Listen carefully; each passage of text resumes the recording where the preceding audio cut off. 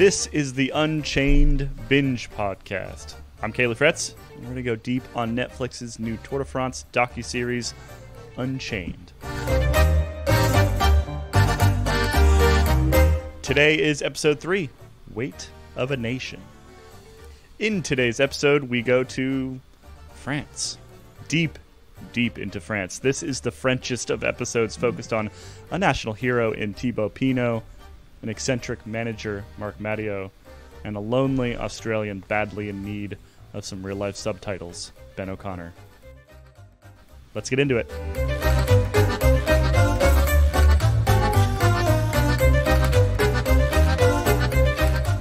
That's a great place to start. Poor Ben O'Connor. Poor Ben O'Connor. Can we start there with this episode? As Anglophones, and in fact, I'm going to take this opportunity to introduce a new member of our quartet here. We've subbed out Johnny Long, and we have brought in noted Australian Ian Trelor. Welcome, Ian. Bonjour. It's good to be here. We know you don't speak French. No, also joining me, as in the last two episodes, Kit Nicholson. Welcome back. Yeah, it's good to be back. And Abby Mickey, all the way up in Finland at the moment. That's fun. Yeah, I'm at the Finland Gravel event put on by Tiffany Cromwell, Valtteri Bottas, and... Never heard of him. No, I don't know who he is. And the Steamboat Gravel crew, the team behind Steamboat Gravel, have expanded to include Finland Gravel. Looks like a pretty sweet event so far. Well, let's get into a little Netflix here. Poor Ben O'Connor. I do think that is genuinely a good place to start in this particular episode. It's not where the actual episode really begins. We're going to go a little bit out of chronological order here. But as an Anglophone, as an English speaker here, I think we all, particularly as English speakers who spent a fair amount of time in France with relatively poor French, I think there was a fair amount of sympathy for Ben O'Connor in this episode, who is an Australian. He was fourth at the 2021 Tour de France, came back in 2022 and had sort of the weight of expectation of an entire French team, AG2R, on his shoulders. And he came to kind of understand what that weight means. In fact, that's the thrust of this entire episode, is what the weight of being even French adjacent means at the Tour de France. Yeah, I felt really sorry for him. And his perpetually raised eyebrows through the whole episode. She's like, what? Wait, what? What? What am I? Hold on, what? It was, yeah, I felt for him. He was trying so much to understand, both linguistically and also culturally. Yep. And also just battling through terrible pain. You kind of forget that he had such an amazing 2021 Tour de France, actually. I thought it was interesting, like, kind of watching this series. I don't know if we want to go into like real life bike racing that's happening right now outside of this Netflix series, but watching what's going on in this series with Ben O'Connor and everything, while simultaneously having the Dauphiné run, the Criterium de Dauphiné run while this is coming out, and watching Ben O'Connor have like a pretty incredible ride at the Criterium de Dauphiné in the lead up to the 2023 Tour de France.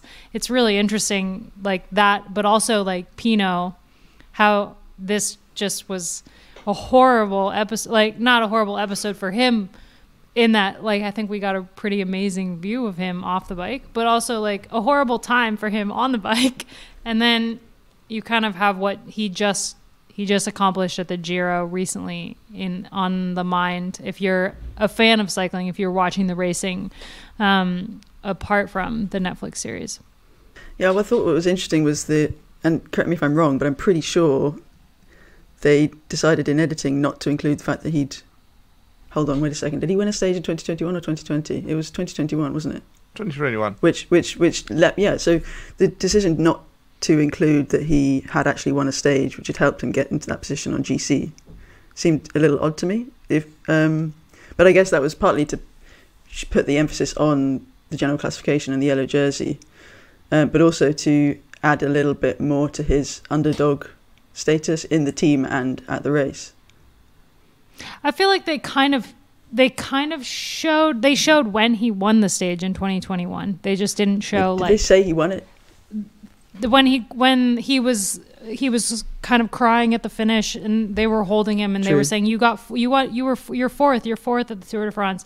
That was the stage he won, and so they just didn't mention that he also won that stage when that moment was happening. But I think, yeah, that is kind of like to highlight the bigger picture of the tour, and that it is the general class, which is interesting because you think, like, with this episode, so much emphasis on Pinot wanting to win a stage, that they could have mentioned that Ben O'Connor won a stage in 2021.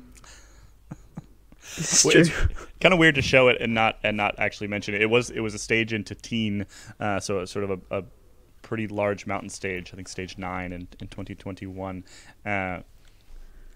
Yeah, and I believe that those shots were from the finish of that stage. They were quite close up, and so it's kind of hard to tell. But based on his reaction, that would be my assumption. And he was very grimy with weather as well, and that was a very It was a very wet nasty day. stage. Yeah.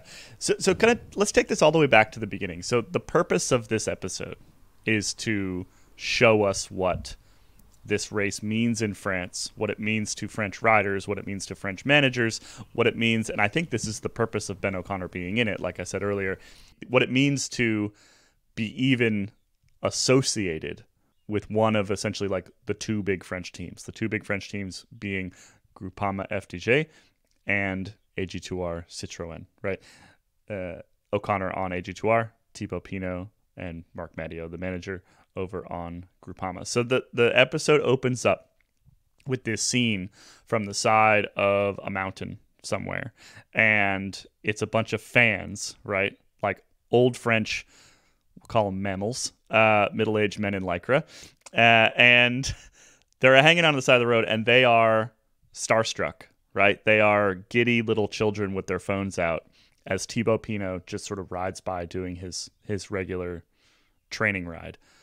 It felt like a pretty good way to kind of set the scene for this entire episode. Yeah, it builds nicely to probably the quote of the episode when Pinot, who is evidently quite an eloquent guy, saying he feels like sometimes he feels more popular than he is talented.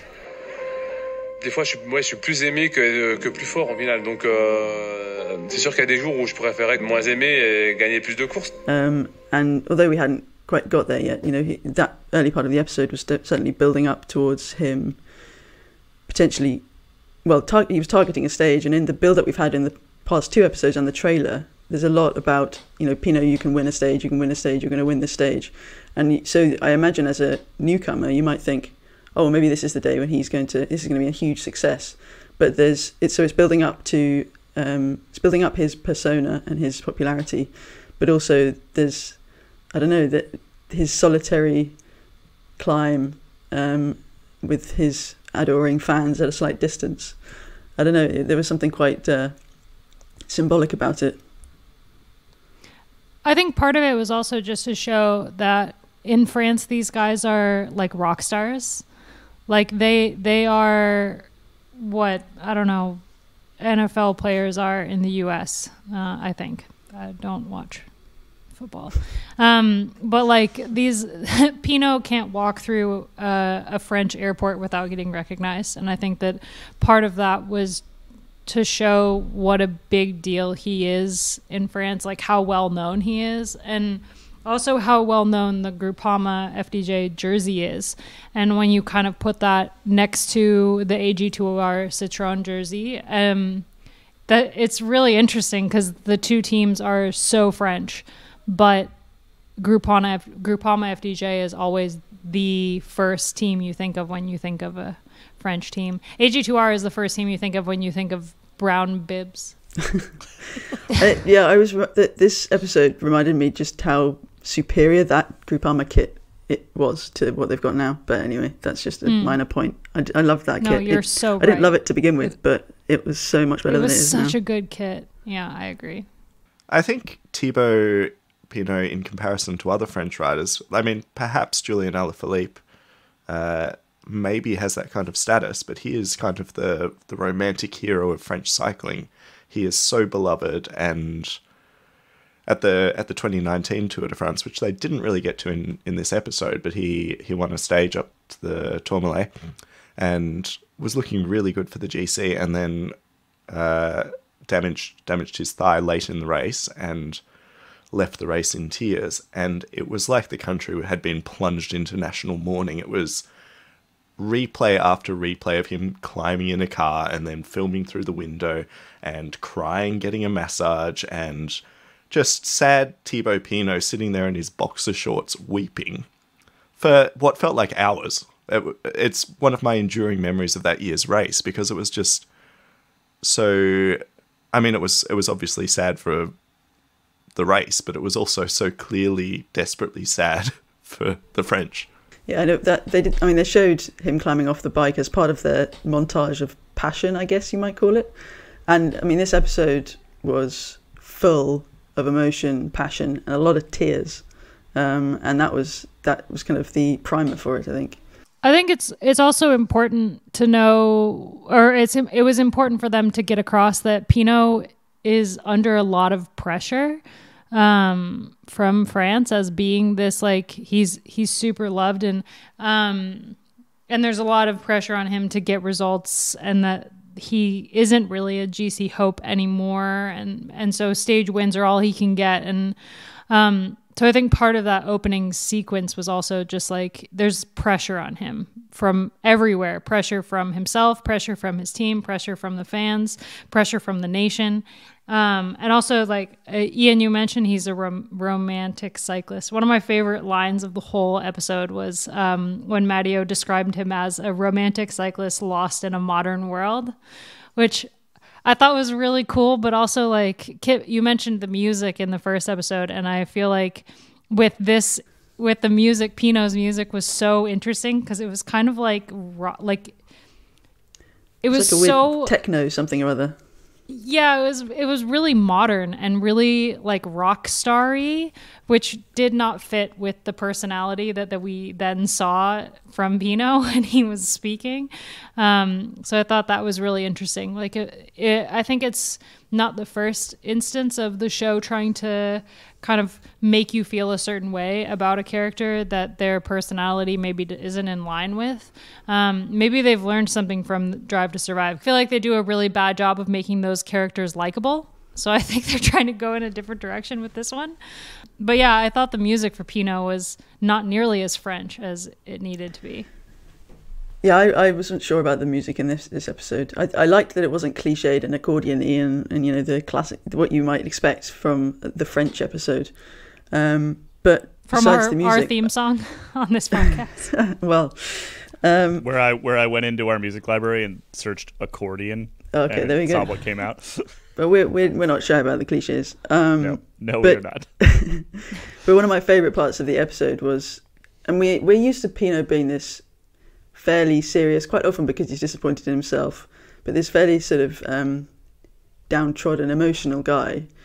Not downtrodden all the time, but, you know, he's got a lot of passion in him, and he is, you know, by the nature of the sport, there's more disappointment than there is success, unless your name is Tadej Pogacar.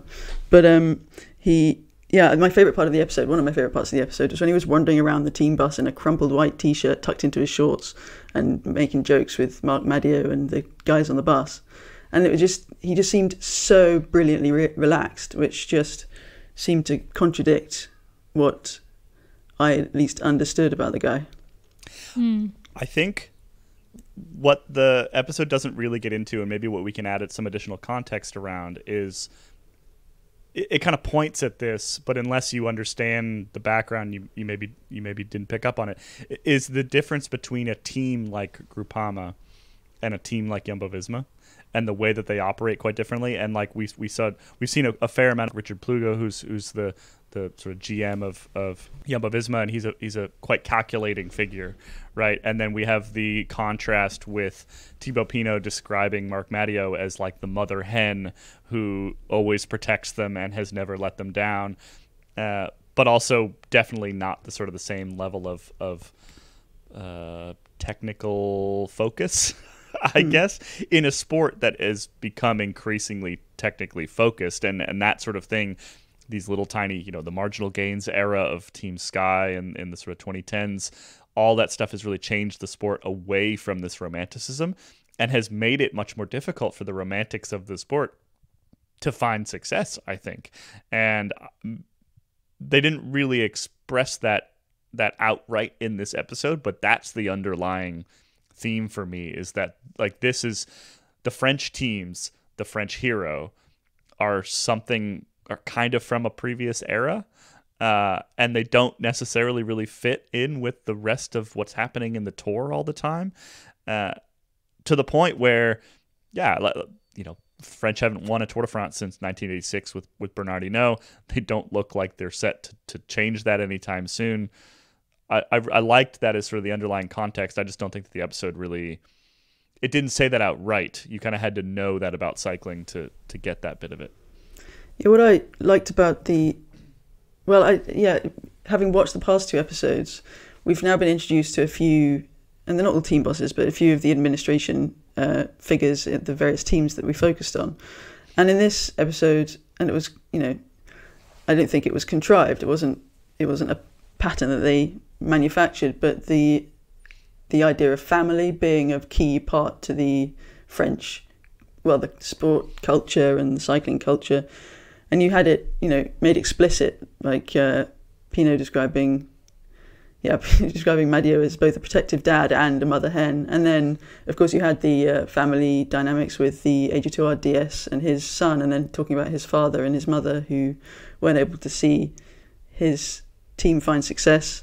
And there was that kind of very different dynamic being shown to us, which, so again, we've got those figureheads being detailed to us, that coming from somewhere that you might not have expected, I think, as opposed to riders. I want to get into Julien Jourdi in a little bit, who's the director from AG2R. We see a fair amount of him in this episode, but we'll get to that in just a second. I do think it's also worth mentioning, and they don't say this anywhere in the episode, probably because they created this thing possibly before he even announced it, but Thibaut Pinot is retiring at the end of the season, at the end of 2023, and so we are about to enter his final Tour de France. And at the 2022 Tour de France, where this was shot, he was definitely, I would guess that's probably where he made that decision, right? And that adds a level of context to some of what we're seeing as well that didn't make the final cut, again, probably because they didn't really know. But that's an interesting, it's an interesting way to look at at where the sort of the storyline from this episode is going in the coming year. I loved on Pinot and kind of seeing the bigger picture around this tour. I think one of my favorite parts of the episode was seeing Pinot with his goats and with his animals.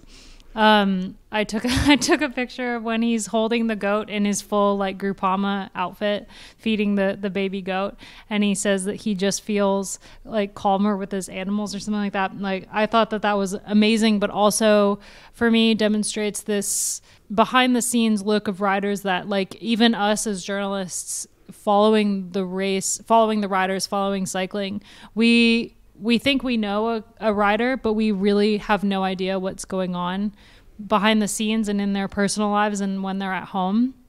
And I think being able to see Pinot this way in such a raw setting, like cleaning his water bottle outside of the barn with all of his baby goats, was just amazing. Just an amazing moment.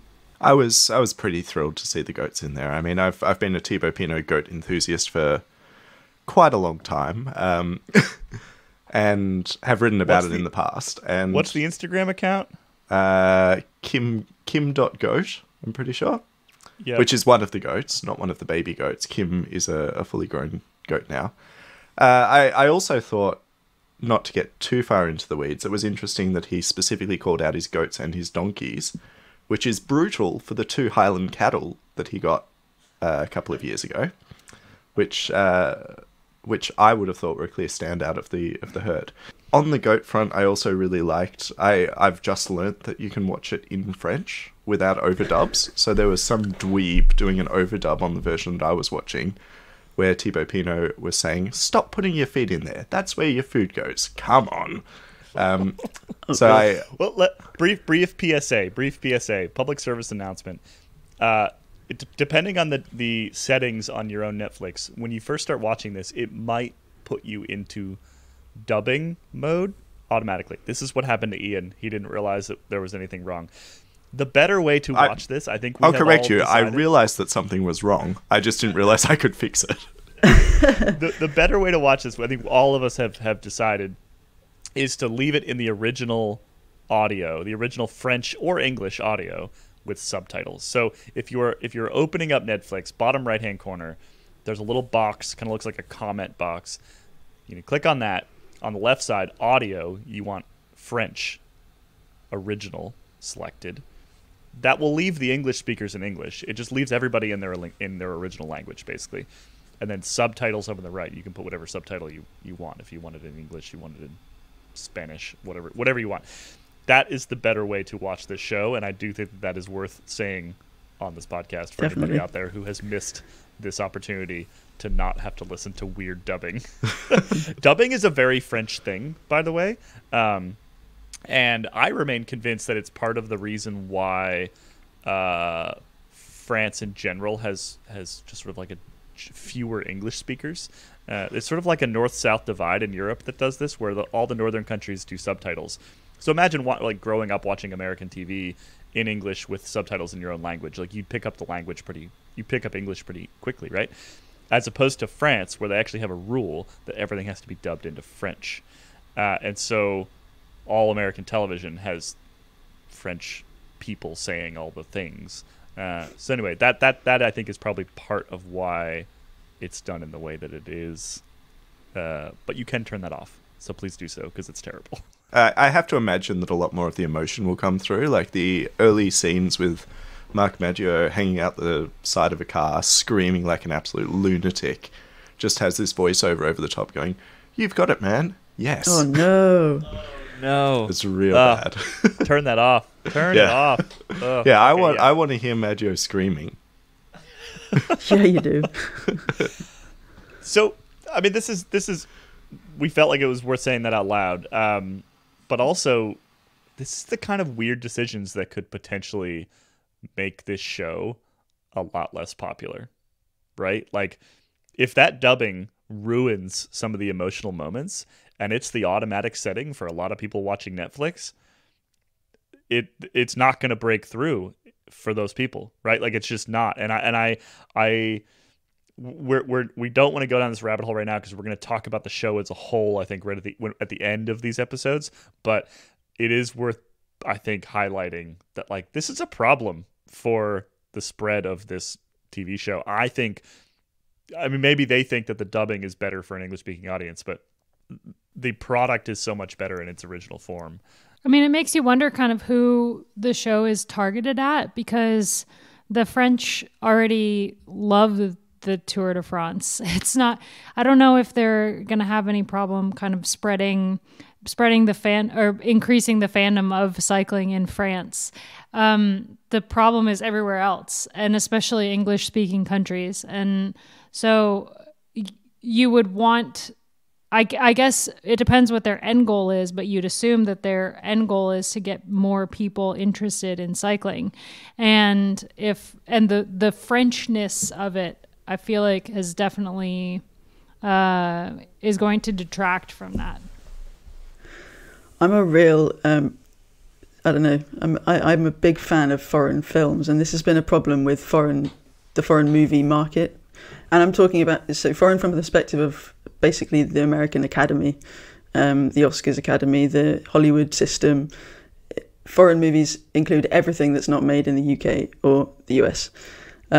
And it's been an issue forever, but because people just aren't willing to read subtitles. But it makes for so much better experience, and also much better escapism, in my opinion. Because if you've got to really focus in on what you're not only seeing, but I mean essentially reading as well, and it doesn't take too much away from the experience, if at all.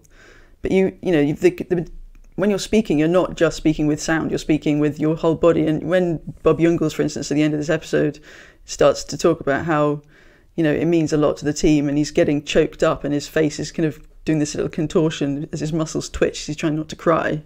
You don't get, you only really get that power when you've got, and he's speaking in English, so it's different, but still, it's an example of how, acting or performing or speaking is not just a language thing.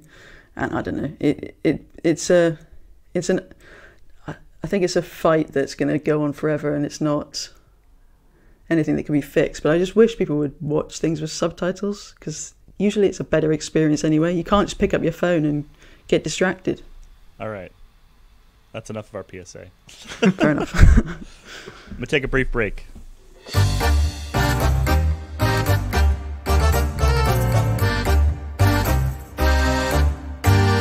Hey there.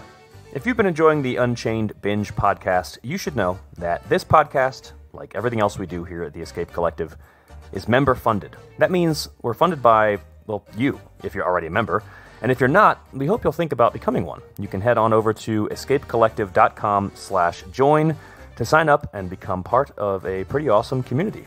It's a community that supports this podcast and the others on the Escape Collective podcast network, as well as everything that we write about bikes and more over on the escapecollective.com website.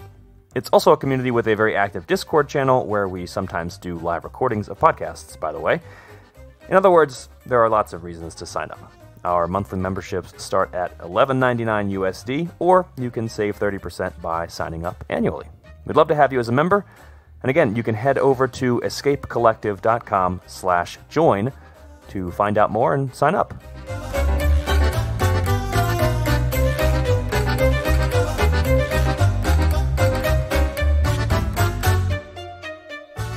Another underlying theme of this episode, which I have to say I kind of enjoyed, was some pretty blatant French on French violence.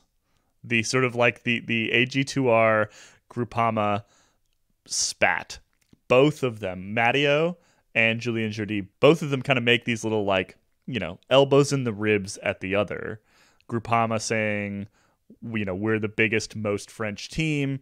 AG2R saying, well, we actually win stages. Like, they both have a bit of this kind of rivalry. And I sort of was vaguely aware that this rivalry existed, but I get the sense, based on the fact that both of them brought it up, or maybe this is just purposeful in the edit, that rivalry between those two teams is actually kind of a bigger deal than I previously thought. Yeah, I wonder. I just really like the segue from, it's basically, as you say, is that we had a lot of focus on Madiot and Pinot to start with, and then we had, and we are the most French team, and the others aren't quite so much. And then it's like, and here's AG2R. And it was just, this is perfect kind of out, and here's the, Fighter 2 has entered the arena. It was brilliant. It definitely raised a smile for me.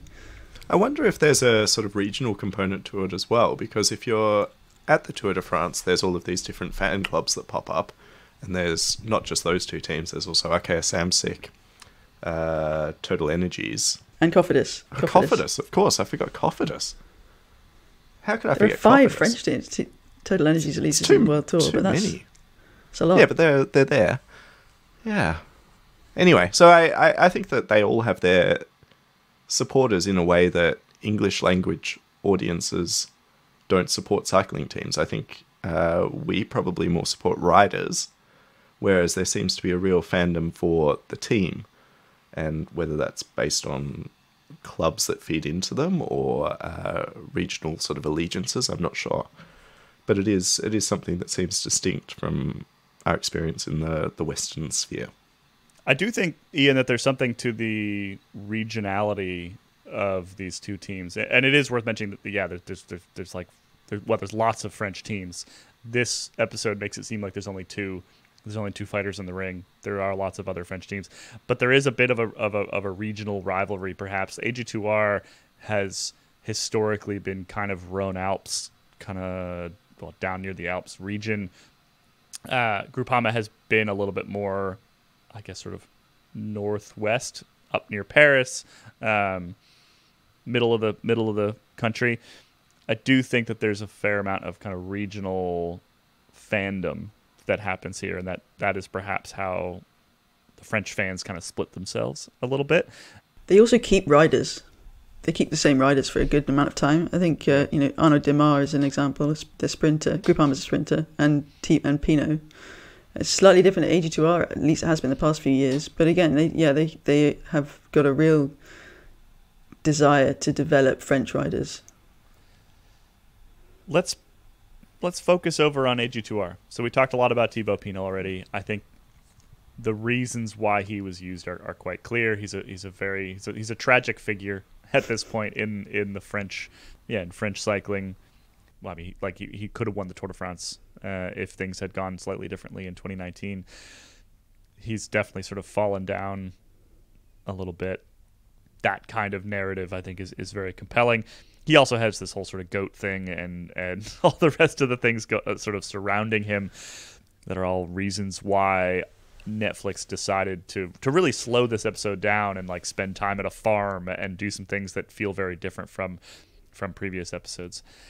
The other half of this episode, though, was AG2R and Ben O'Connor, an Australian, and kind of a fish out of water story, and also another way to illustrate just how brutal the Tour de France can be.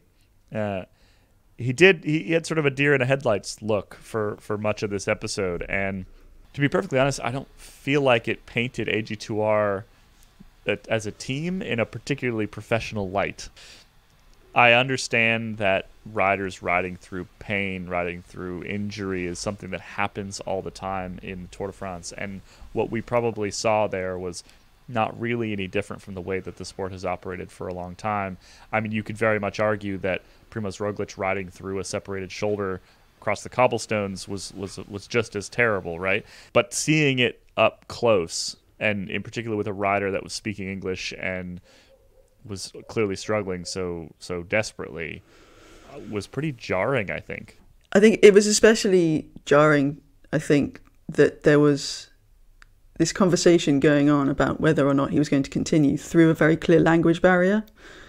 And so it kind of looked like he didn't have a choice and he wasn't going to be able to argue his corner. And I imagine that's probably, well, I like to think that's probably a little bit of, I don't know, overzealous editing, and that he might have had more to say. But yeah, it was hard to watch. And I'm all for riders cracking on through road rash and, I don't know, small, even Geraint Thomas and his pelvis fracture, which was stable, and doctors told him he couldn't do any more damage. But Ben O'Connor couldn't lift his leg. I want to get an X-ray. Why? J'ai vu une radio. Oui. Va dans le bus. Oh, the radio. Fuck me. I went through hell on stage 8 just to finish. I was pretty adamant that was it. And he was very clearly in a lot of pain, and that it just made me quite sad. And then, when Jongels did win a stage, and that gave him a green light to leave the race, that didn't sit well with me, because although I get it, I understand that there's this respect for the race, and there's we don't give up, and I like that about cycling. We put ourselves into a pain cave, and it's deliberate, and you have to dig deep and push beyond the suffering or whatever.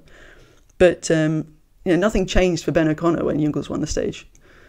It was just that the team can now let him go and recover. Yeah, I think it's this really interesting thing in cycling, right? And you have this debate a lot with kind of the older generation of whether or not the riders are tough. There was this huge conversation around the Giro d'Italia this year in 2023 when a stage was shortened due to weather, about that the riders just aren't as tough as they used to be. And it's a really frustrating conversation, like as the partner of a cyclist, watching somebody go through that much pain and have their team not really allow them to stop. And even as a professional, I was forced to race with a concussion and had migraines for 6 weeks afterwards and could barely even get on a bike. But they needed me to be in the race, and so it didn't matter that I crashed and lost my helmet. It's like that's just kind of part of the old schoolness of cycling. And I think it was interesting with Ben O'Connor. He's like a relatively newer rider. He's very young compared to a lot of the riders that he's competing against, and he clearly had a different mindset when it came to this injury and riding through it and riding through the pain. Cause like you always have, I mean, growing up, whenever I would get injured, my parents would always say, well, Tyler Hamilton rode the Tour de France with a broken collarbone. You can do this. You can push through this pain. And it pisses me off. And so watching this episode pissed me off because I was like, just let Ben go home, because this is not helping him at all. And it's not, watching it was like, I don't know, it put such a bad taste in my mouth. Tyler Hamilton also had to get his teeth capped because he ground them to nothing through that Tour de France because he was riding with a broken collarbone. So I'm not sure that that's really what we want to be focused on. My parents love me. My parents love me, though. I shouldn't say. But it was like it's like this mindset that was like a very old school mindset of just like, you can push through the pain. And with cycling, that's always a thing. It's always like something having to do with cycling is like, no matter what injury you have, you can push through it. And the same thing happened when Lawson Craddock rode the entire Tour de France with a broken collarbone in 2020, I believe, 2019. Like, it's not something that's gone away by any means, but it's something that I hope to see cycling leave behind in the future. And I was really proud of Ben O'Connor for standing up for himself and leaving after Bob took that win. I think he should have been able to leave, the day that he felt he could no longer continue.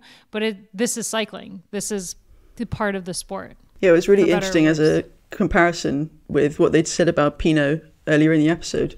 When they were talking about his bad luck at previous tours. And of course there was that, climbing off in 2019 in tears, but then there was he crashed on the first stage in 2020. And I think it was Marc Madiot who was explaining that Pinot had really damaged his back, and he'd got abrasions all over the place, and his morale was really low, but he continued the race. But then he lost basically a whole season to the injuries that had been, left to be tortured for 3 weeks. And so that was a really interesting sort of comparison. And I don't know, I would like to think that if you were watching this for the first time and you picked up on those things, and you're watching this was your introduction to cycling, you'd think that was a slightly odd contradiction. And what are Netflix trying to say about this? What light does this actually shine on the culture of cycling? Part of the reason why the whole thing is really interesting to me is because there is so much French influence in this whole show. That's a big part of the reason why we've got Steve Chanel explaining the basics of bike racing in French instead of one of the many, many, many English-speaking journalists that could have said the exact same things, right? Like, he's not saying anything mind-blowing here. He's doing the basics he's playing the Will Buxton kind of figure.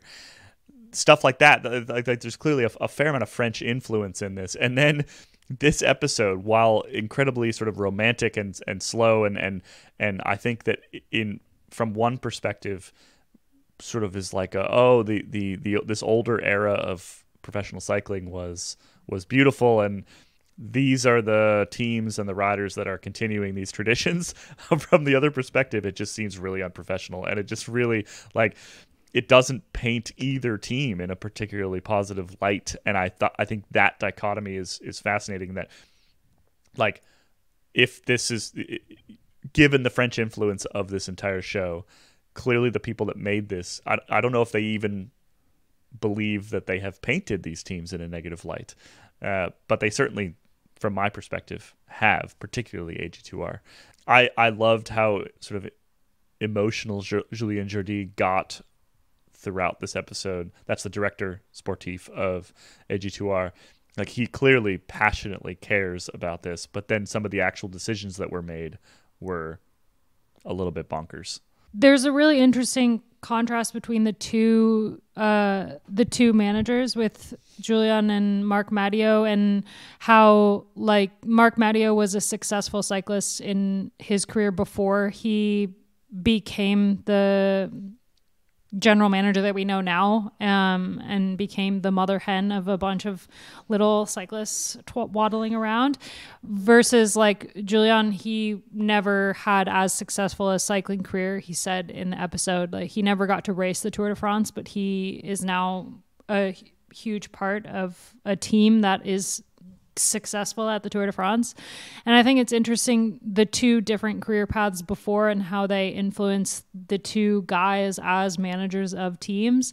I don't think you'd ever see Marc Madiot plastered in tattoos of the team winning the team classification, which is like almost a consolation prize in the Tour de France. I wish it was a bigger deal, because cycling is a team sport, and that definitely gets lost a lot of the time. And the only time you ever stand on the podium with your teammates is when you've won a TTT, which is very rare. So as someone who raced, it's the most beautiful moments I've ever had are standing on the podium with my team. But it's the team prize is like basically not. It's the Movistar prize, the only team in the Tour de France that even cares about the team classification, apart from Julien is Movistar. And so that he has that tattooed on him along with a bunch of other like cycling related tattoos is, I think, a really interesting dynamic, the two of them, and how their teams are run, and also like how they approach riders with injury, thinking to how that's going to impact the future versus how it's going to impact tomorrow. I found that really fascinating.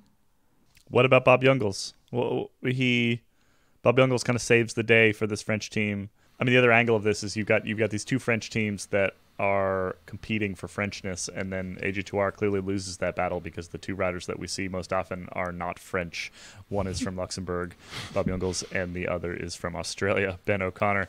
Yeah, that was nice to see. I think that the way that they framed Bob Jungels within the whole of the episode was kind of interesting, because it across the 3 episodes to date, COVID is not a factor. COVID, apart from the fact that people are wearing masks, is largely removed from the narrative. Bob Jungels almost didn't start the tour because he was positive for COVID, and controversially just snuck in on some sort of technicality of what level of virality he had. And I think that any of that kind of backstory was interesting to be omitted. I'll be curious to see how they get into things on episode 4, because we're about to come up to a rest day where, spoiler alert, a lot of people went home with COVID. Whether they bring that up, I'm not sure. We'll find out. But it's certainly been interesting as somebody that was at that race where everyone was walking around with masks, and there was this ever-present sort of fear of people getting sick hanging over the entire thing, that they've chosen to remove that narrative. Most of these episodes so far they've focused on particular teams. They've also focused on sort of a particular stage or stages in the race. In this episode, we get a bit of the Bob Jungels stage win. We also get this heavy focus on Planche de Belfi. That's kind of the structure underneath which the whole Thibaut Pinot segment is created, right? Is that they're in his home region. He rides Planche de Belfi 12 times a year. He really wants to win this particular stage. He doesn't. I mean, basically, like, part of the problem with that is the Planche de Belfi is so steep and so difficult that it really just becomes a power test, and the strongest riders are always going to win on that, unless he managed to get in a breakaway or something. Thibaut Pinot is just not that rider anymore. Now, last couple episodes, we've sort of dug into what's happening around what we're seeing on TV. That's a little bit difficult in this one because we're the actual events in question step quite a bit out of the chronology of the actual Tour de France. But Planche de Belfi, for example, is there anything worth mentioning that we didn't see in this episode, keeping in mind that we might come back to Planche de Belfi in a future episode? Hint, hint, nudge, nudge, wink, wink. I don't have a point on that particular question, what happened outside of it, but I thought to support what we were saying earlier about the different management styles, with Marc Madiot going and talking to Pinot's family afterwards, and there was clearly, it's not just within the team and the riders. They all know each other's families. And maybe it's exclusive to Pinot because he's such a character. But I found that bit interesting as well because, I don't know, I'm sure there are some personalities like Roglic's family who are very much involved, but yeah, I found that quite interesting and very much more relaxed. Maybe, again, shedding light on Groupama being a bit behind the times romantic.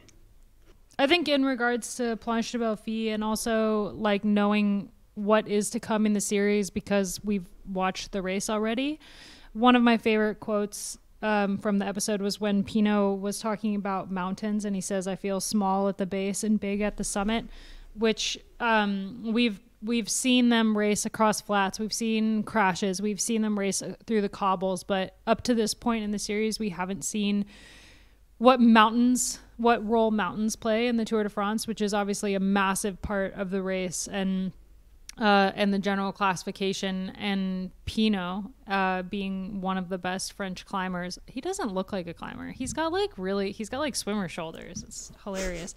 But I found that quote like really beautiful, and also it's a very good like tie into what we're going to watch later on in the series.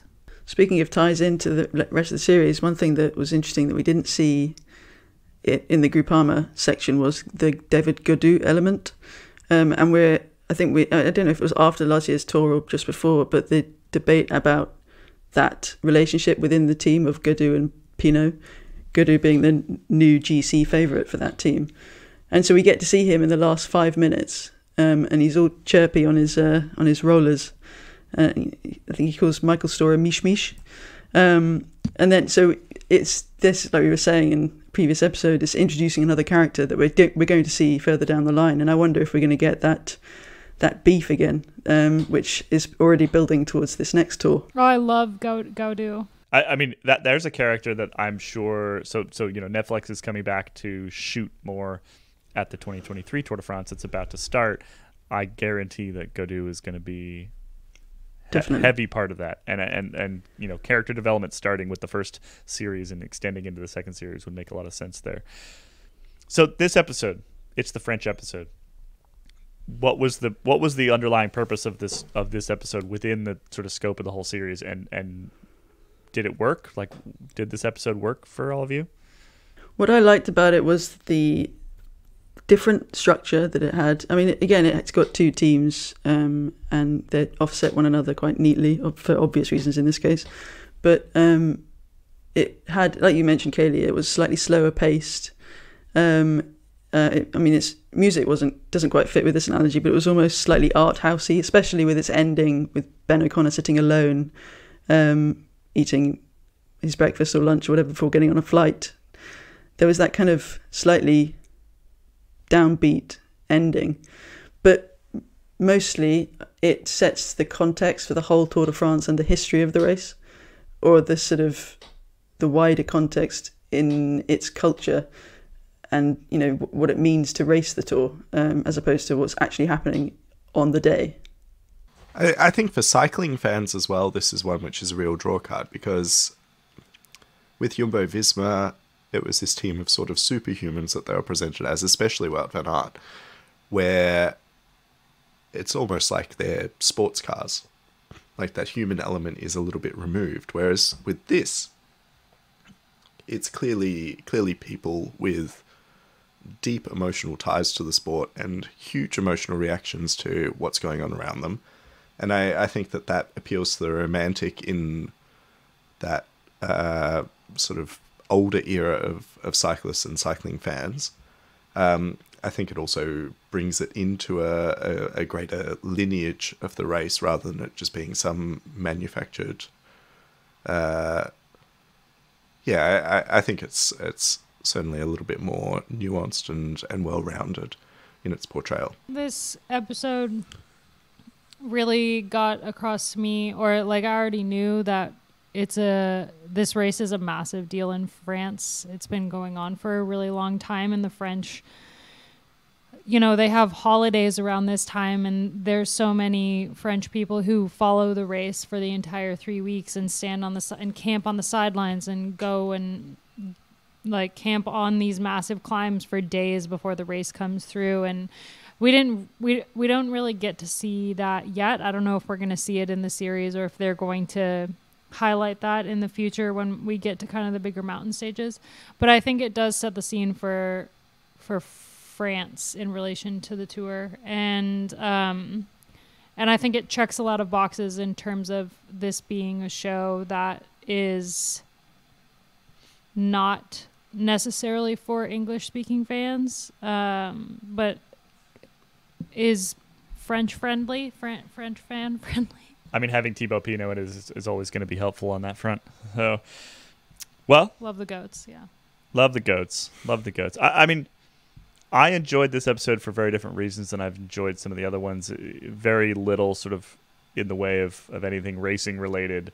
Didn't learn a whole lot that we sort of didn't already know, other than some of the dynamics between like rider and manager and things like that. But like the relationship between Ben O'Connor and Julian Jourdi is not something that I was really wondering about, to be perfectly honest.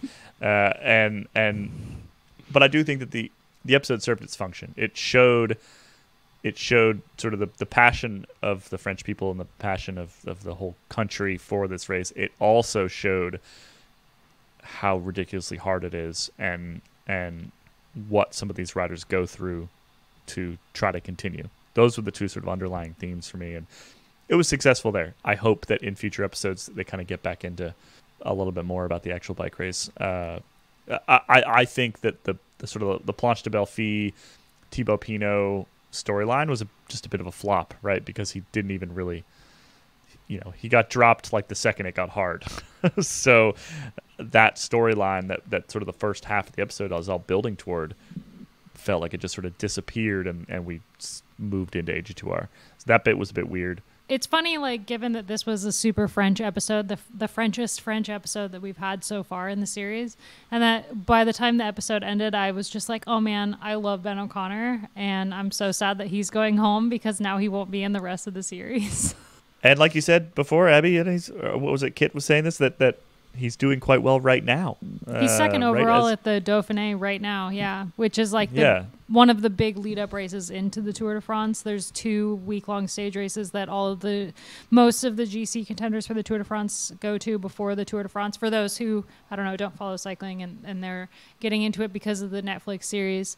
We're in the build-up right now as the series comes out on June 9th, mid-June. And he's second overall right now behind Jonas Vingegaard. So he's riding quite well.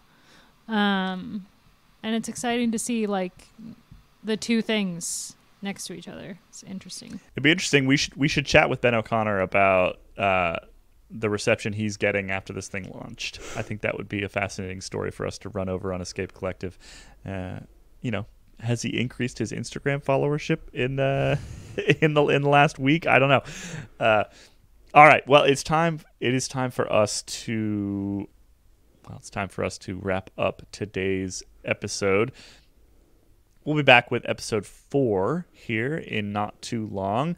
Episode 4 is focused, the actual name of the episode, Attack, Counterattack. And based on the little bit that I have perused, it looks like we go back to Planche de Belfi and we get a bit from Pogacar and Jonas Vingegaard. So that should be an excellent episode. As a reminder, this podcast, all the podcasts we make here at Escape Collective, they're all supported by members. And so if you are not already a member, head over to escapecollective.com/join. That'll get you all the content that we make from the Tour de France. If you are either a new fan or just a massive Tour de France fan, make sure that you're signed up so that you don't miss anything throughout July. We'll be back with another episode of the Unchained Binge podcast very soon. Ta-ta. Au revoir. À demain. Bye-bye.